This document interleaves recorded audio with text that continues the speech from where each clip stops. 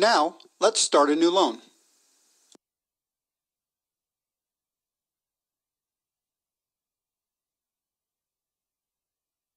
To start a new loan, open the pipeline and click the New icon in the light blue toolbar in the upper right quadrant of your screen. You can streamline the origination process by selecting the appropriate loan template from the predetermined list. Choose the appropriate template and click Select Template.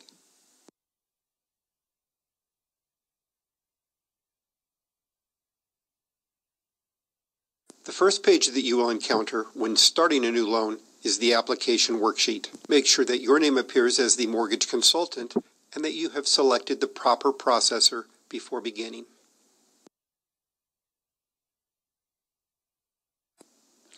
Next, click the Forms tab in the lower left quadrant of your screen.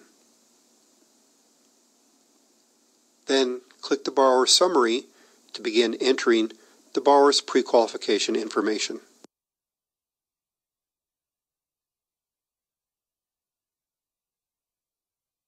The loan processing workflow is divided into stages called milestones. A milestone is a step in the workflow that contains loan tasks carried out by an assigned loan team member. When tasks are completed, the milestone is marked as finished and the loan is assigned to the loan team member who will complete the next set of tasks for the next milestone. The three milestones you will encounter during the loan origination process are lead, pre-qualification, and application. While navigating and completing each milestone within Encompass, you will find that required fields within each milestone are highlighted in blue. All blue highlighted fields must be completed in order to complete the milestone requirements.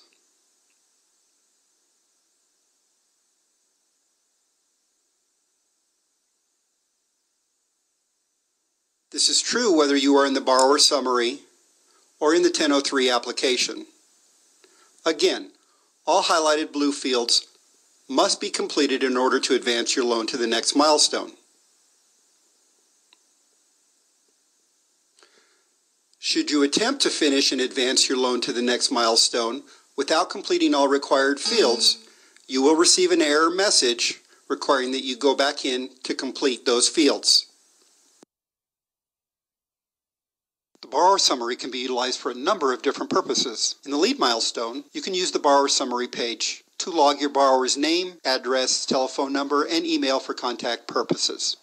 Special note that while in the lead milestone, the Social Security number will not be available to be entered, nor will it populate from any online web application, and the field is grayed out.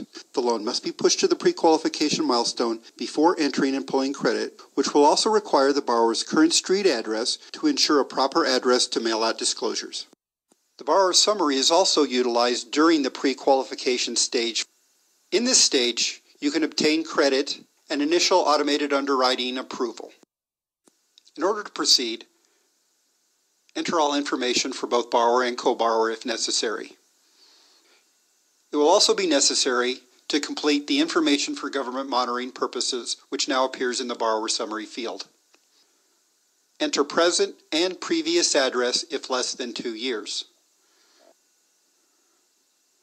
If your borrower is refinancing, you can use the Copy from Present to populate the address fields. Then proceed to Transaction Details and use the Loan Program icon to select the appropriate loan program for which you have targeted for your borrowers.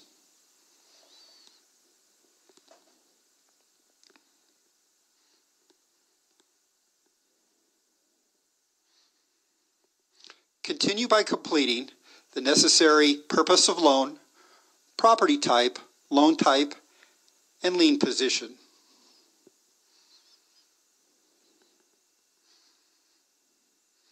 Then continue to fill out the necessary fields as appropriate.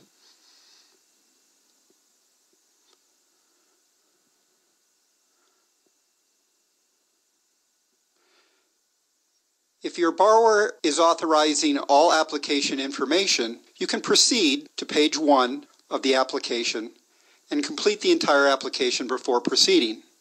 However, before completing the borrower summary in the pre-qualification stage, you will need to go to page 3 of the 1003 application and scroll to the bottom where loan origination information is necessary.